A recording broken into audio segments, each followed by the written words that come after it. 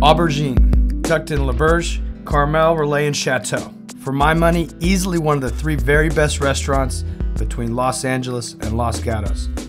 And one Zagat has ranked 5th in Northern California, joining Gary Danko, the French Laundry, Manresa, and the restaurant at Meadowwood in the top 5. The culinary poetry chef Justin Cogley and pastry master Ron Mendoza are doing defies description.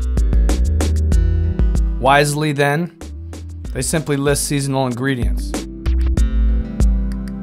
Ahead of a grand reopening, they've just finished a beautiful touch-up of the dining room. Sleek new tile walls, sexy menus, foraged fixtures, and a glorious little cheese cave stocked with wheels of wonder and baby barrels of Negroni and yummy rum. So yes, Aubergine is actually getting better. Apparently fishermen delivering product day of wasn't enough. So they're keeping their own crabs, spot prawns, urchins, and abalone alive until just after they're ordered and just seconds before they're prepped. What does Cogley do with the Monterey Bay abalone that fresh? Better let him take it from here. So this is fresh ajiki, and then we actually get that from Japan. No one really gets fresh ajiki anywhere around here.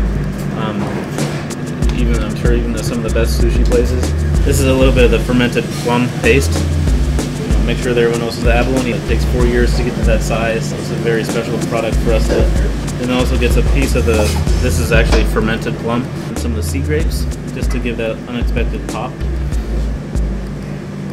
This is some of the mermaid's hair.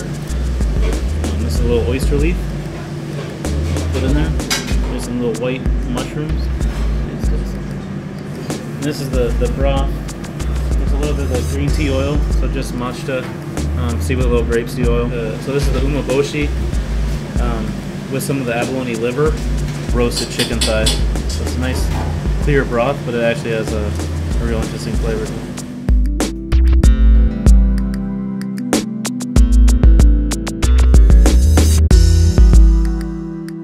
The idea with this one is the ocean, it looks like mayhem down there sometimes, all the white water. So the idea was to make a crab dish that looked sort of like that.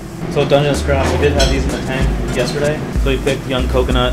It's not local, it's from Thailand. A little bit of nitrogen to help freeze it.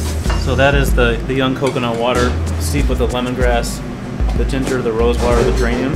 This is all the pulp from the young coconut, and then we mix it with a little bit of orange juice, and then we also freeze that. Take a little bit of Meyer lemon oil, to really take it over the top of some of these finger limes. Crazy little pops to them. A dish really that only has really 2 main ingredients. Ideally, is the element of surprise also. So you tell me, what kind of food is it? Hard to say, right? So let's just call it what it is. Incredible.